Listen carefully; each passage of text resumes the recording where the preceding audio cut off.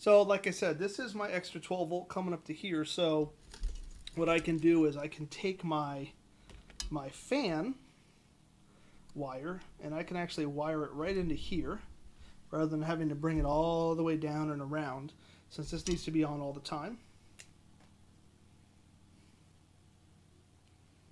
But like I said, if you don't have this terminal block, then go ahead and bring it all the way down and around, and you want to attach it to the all-time on 12 volt. Okay, not to the fan section.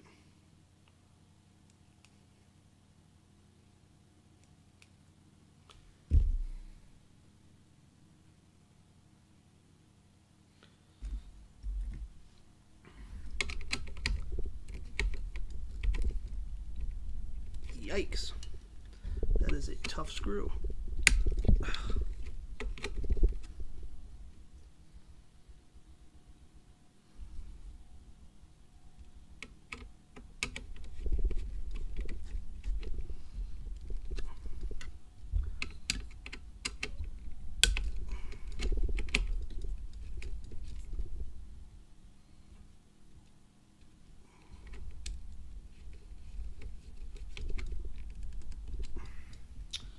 Alright, got our fan, got our heater wires, so these can go on, these are plugged so they can go on afterwards.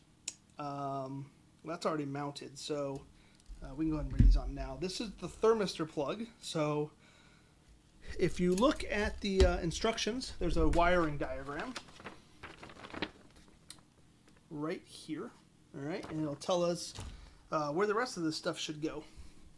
So the thermistor wire, the white ones from our extruder, or from our hot end, are going to go to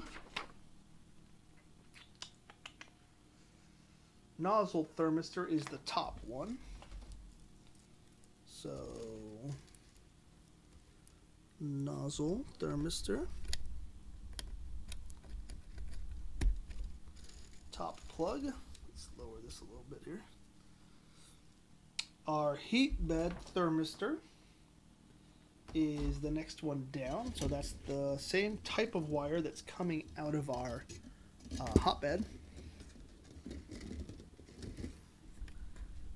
Goes into the next one down. Okay. And then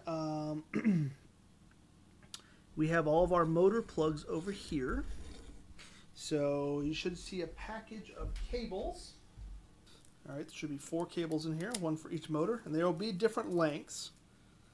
So you'll kind of want to check it out. All right, so the first long one is probably going to go back around to your Y motor. And looking at this, our Y motor is Y motor right there. Now a few of these, or one of these, you're going to want to plug in, and these do only plug in one way, so if it's not fitting, then you have the motor end in your hand. So this guy's going to wrap around here, and we're going to plug it into the motor back here. This is our Y motor.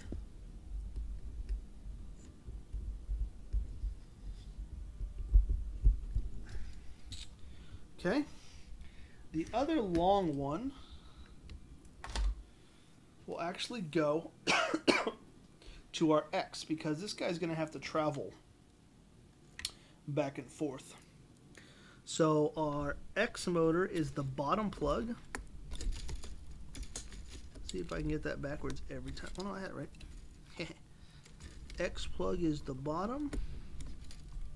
But just to be safe, let's attach it to the X motor, because it is going to travel.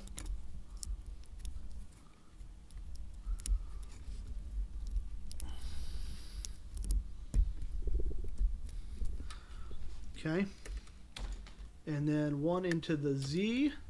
This is your Z up top.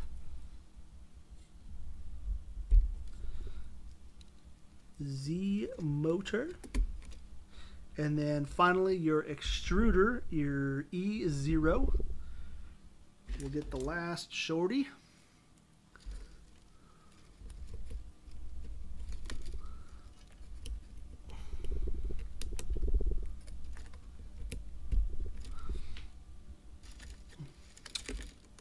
And that'll go in the second from the top plug. So your top plug is left open.